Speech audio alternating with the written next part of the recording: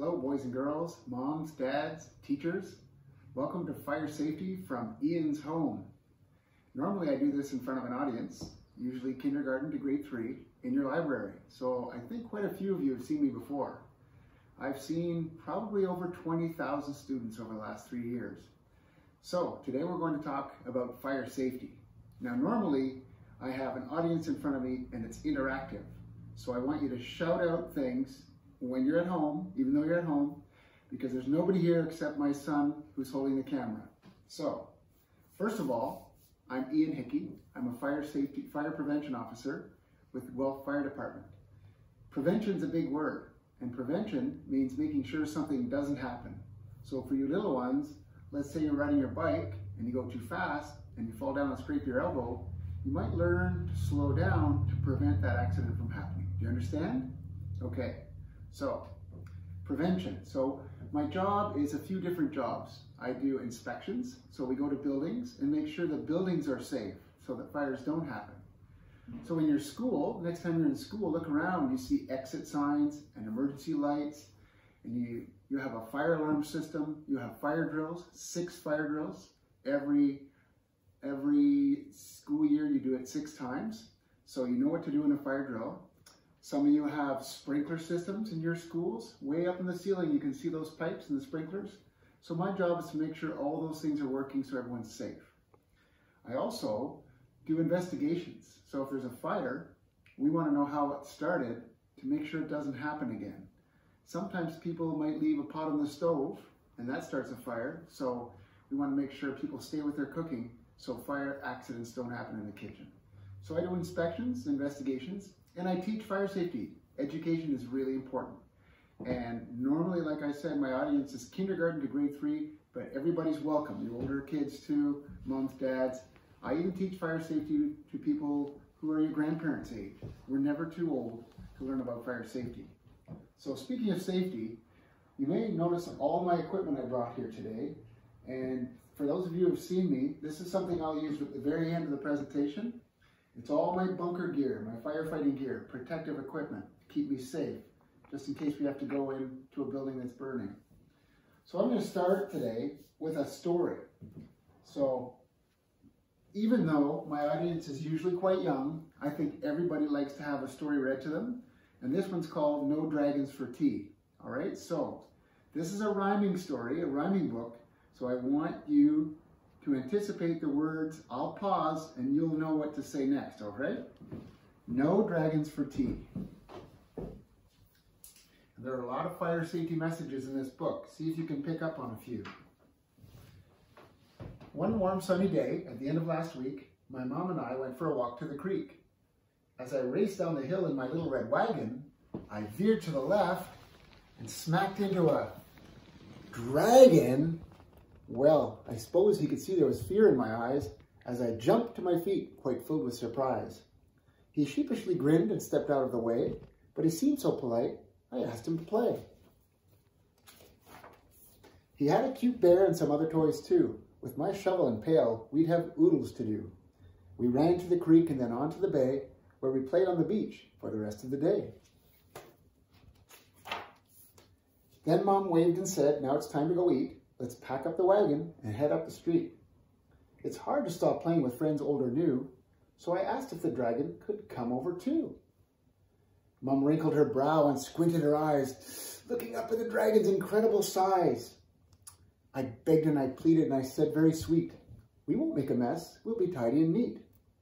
So at last she said, yes, just this once I'll agree, you may have the dragon come over for tea. Well, we had carrots and apples, thick slices of ham, fresh homemade biscuits and strawberry jam, cold glasses of milk, and a great big dill pickle. But the pepper we sprinkled sure made my nose tickle. Then the dragon's nose twitched and he started to wheeze. His eyes misted up and he blew a great, sneeze. Achoo! Well, we all know what happens when dragons achoo. Flames shot from his mouth in both nostrils too. Our tablecloth sparked and then burst into flame, and the curtains that hung right beside did the same. The smoke alarm rang. What a loud, piercing sound.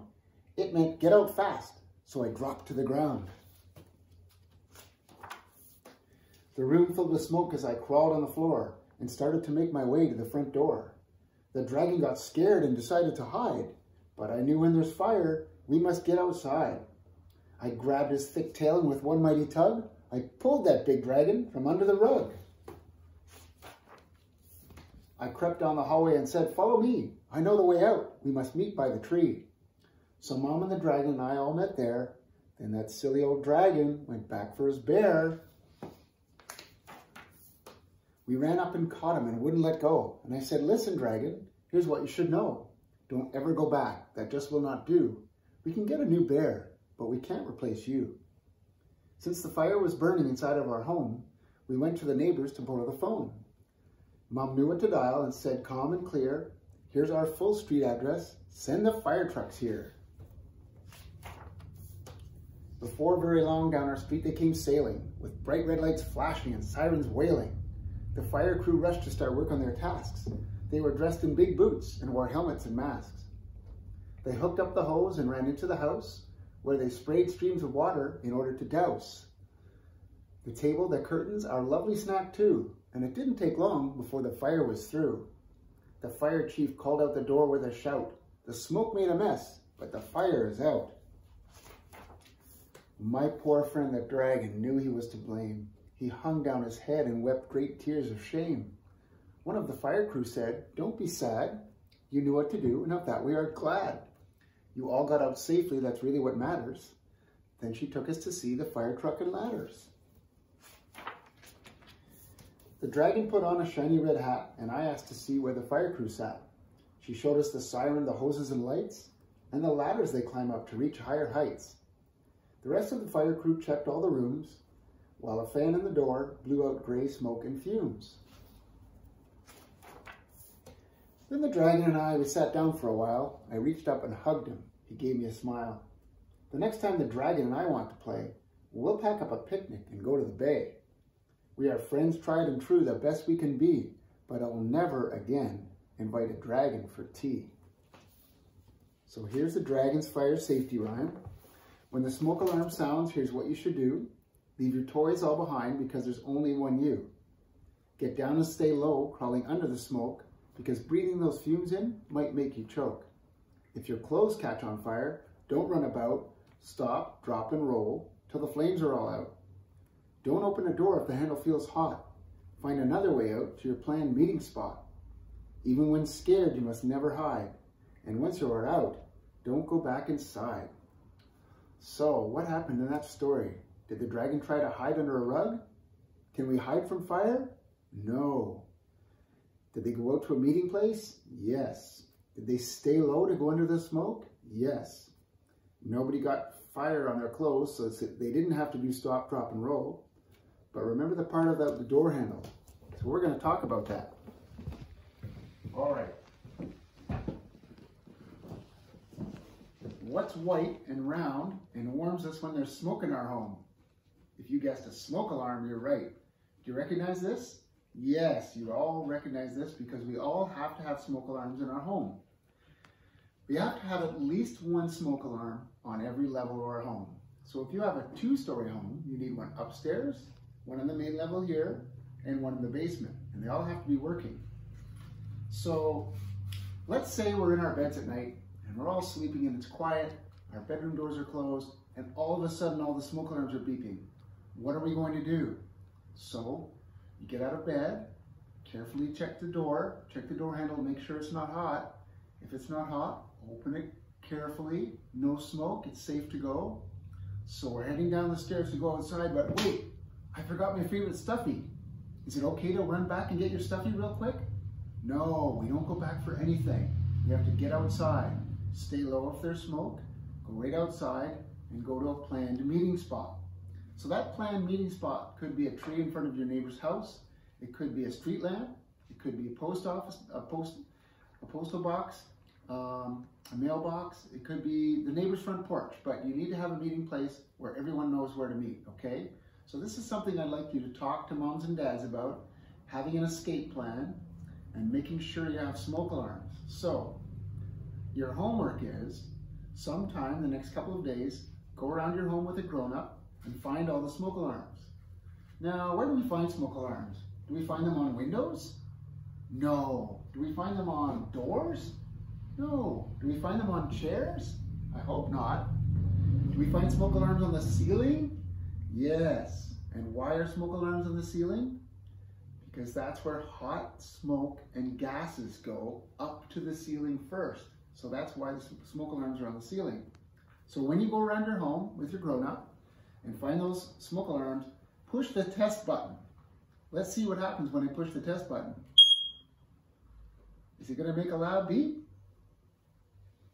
Probably.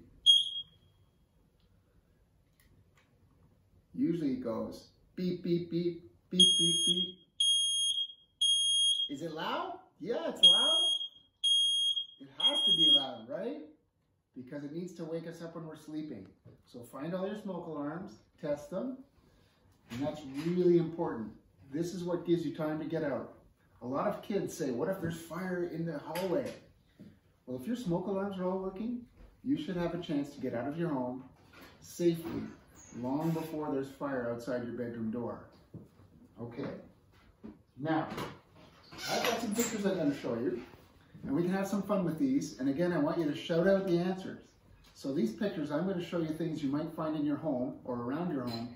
You tell me whether they're hot, not hot, or maybe hot, okay? Some of them are easy, some of them are tricky, and some are maybe a little bit silly. Okay, is that hot? That's a space heater, and space heaters are definitely hot. We need to stay away from space heaters. Is that hot? Well, an iron's hot when it's plugged in. It's not hot when it's not plugged in, so we don't know until we don't want to touch an iron. It could be very hot. Is that hot? No. Could that be hot? Yeah, maybe. A bowl of soup's hot, so we usually blow on it before we eat it. Could this be hot? Yes. That's a lighter. So, what do we do if we find a lighter on the school ground? I would ask the students, what do we do? Hands go up, and someone says, we don't touch it, and we tell a grown-up or a teacher. And that's right. If you see a lighter, don't touch it. Tell a teacher, tell a grown-up, okay? Is that hot? Probably not. Cold glass of water. Could that be hot? Those are matches, and they definitely could be hot, and they're only for grown-ups. We never play with matches. So if you see some matches, tell a grown-up, all right? Could that be hot? Yeah. Everybody has a stove, an oven in their kitchen, and that's where most accidents happen. Most fire accidents happen in the kitchen. Could this be hot? Yeah, that's a bathtub. So sometimes the kids are going, no, it's not hot. But what if I only put hot water in there? Would it be too hot? Yeah, it would be too hot. So someone has to make sure it's just right. Well, moms and dads and firefighters, we like this stuff, and teachers too. It's coffee. Is that hot? Yes, it's hot. Some people still make coffee at home. Is that hot? Well, if it's in the cupboard, it's not hot. But if it's on the stove, it's very hot. Is this one hot? Sure, that's hot. It's an old barbecue, and they get real hot. We need to stay clear of the barbecue. How about this? Is this hot? No. Might be nice on a day like today. Is that hot? That's a lighter too. So a lighter is a tool for grown-ups. We don't play with it and just leave it and tell a grown-up if you see a lighter on the ground, okay? Is this one hot?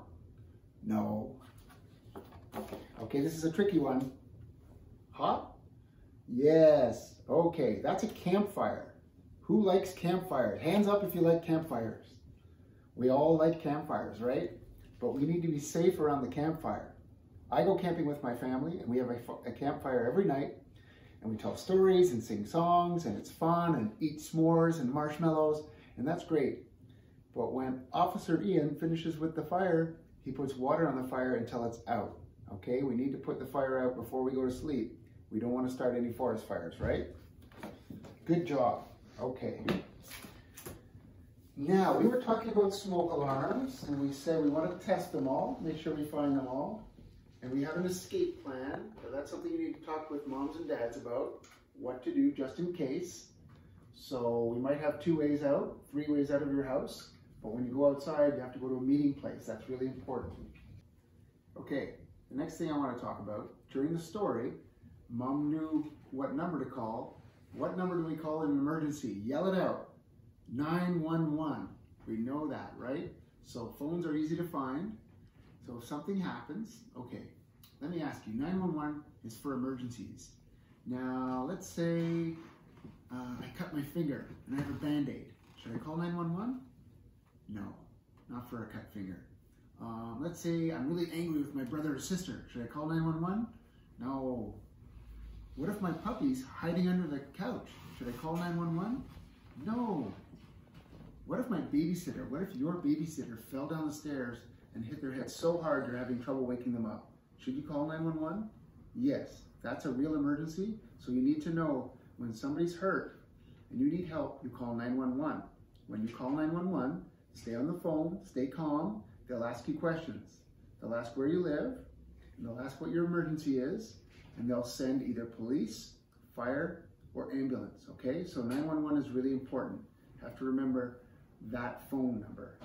Okay, now, one more thing before I wrap it up. I brought all this personal protective equipment, so I might as well put it on and show you what happens when there's a fire alarm in the fire station. So, the firefighters in Guelph work 24 hours. They start work at 7 in the morning. They're there all day, overnight, until the next morning. So they live at the fire station. Of course, they're going out and coming back and going out and coming back all day, every time someone calls 911 and they need fire trucks. We go to car accidents, we go to fires, we go to help when people are sick. We help the paramedics, the ambulance, with sick and injured people.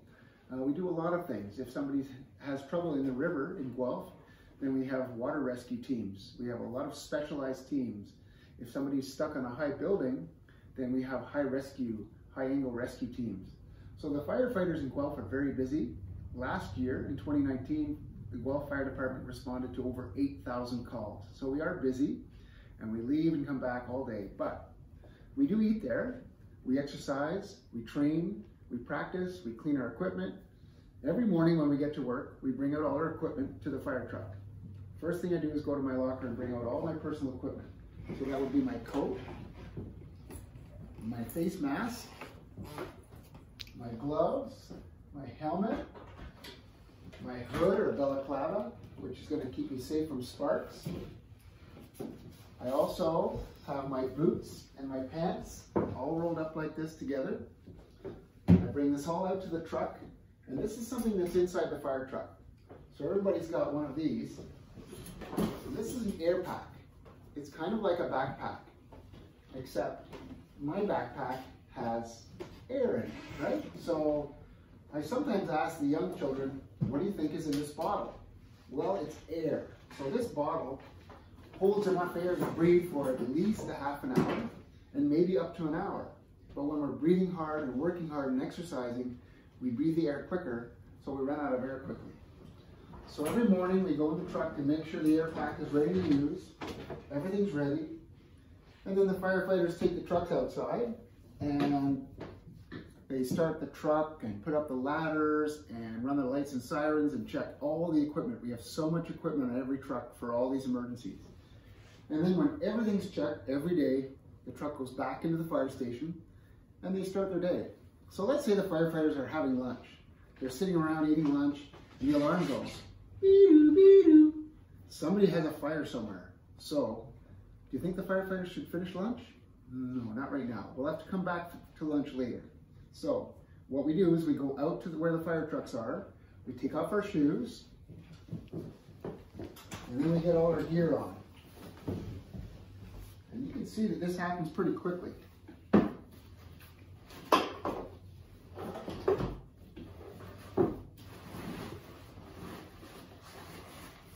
Yes, they do look like snow pants.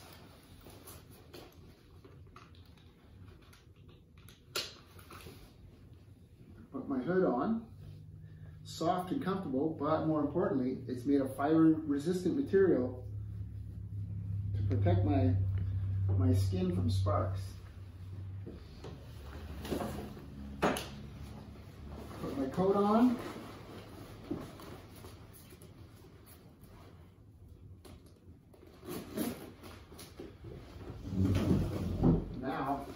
everything else is in the truck. So I would get in the truck. Now the air pack sits in a little pocket behind my seat. So I can go ahead and get in my seat in the fire truck, start to put my pack on before we even leave the fire station. All the firefighters are doing this except the driver, putting on their air packs. And when we're all in our seats with our air packs on and our seat belts on, then the driver can take us to where the fire is. So we leave the station and go to where the fire is. When we get there, we hop out of the truck, our air pack comes with us. This pack's heavy. With all my gear on, this gear all weighs about 75 pounds. Now, next thing I need to do is put on my face piece.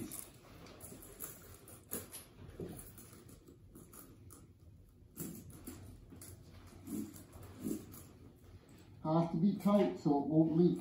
My voice is a little muffled, so I'll push that button, and that's a voice activator, voice amplifier, make it easier to understand me. Now my hood needs to come up and over, and that'll protect my hair, my ears, and my neck from sparks. A couple more things, my helmet.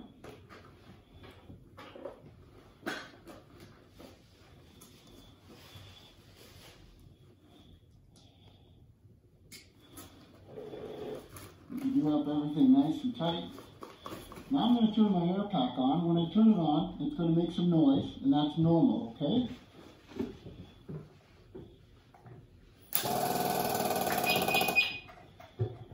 Okay, you see those lights?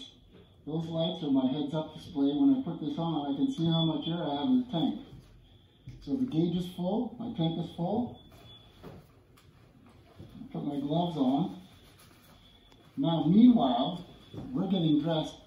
The driver of the truck has taken a hose off the truck and started a pump so it's full of water, and we've got the hose with us at the door. So now, we open up the door carefully. We're about to go in, and I'm going to put my air on now.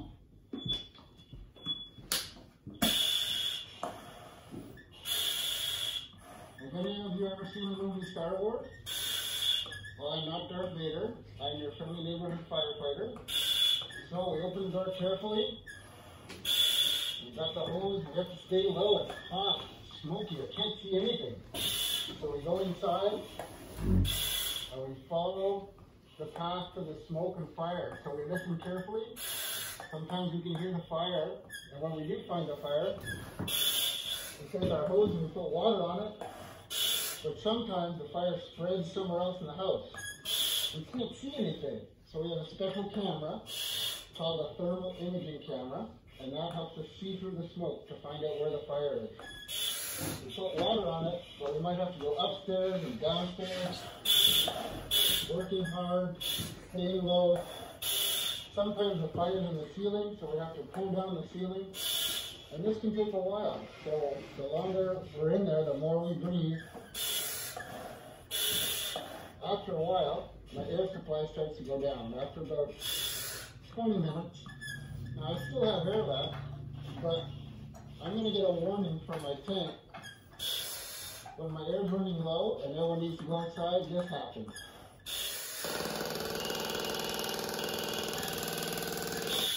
So that, when I hear that, we know it's time for all of us to go out. We never stay in together. We always go out. We're never alone. So we get outside, and another crew is all dressed up, ready to go in. So we want to rest a little bit. So we're going to take off some of this gear, cool down, maybe have a drink of water.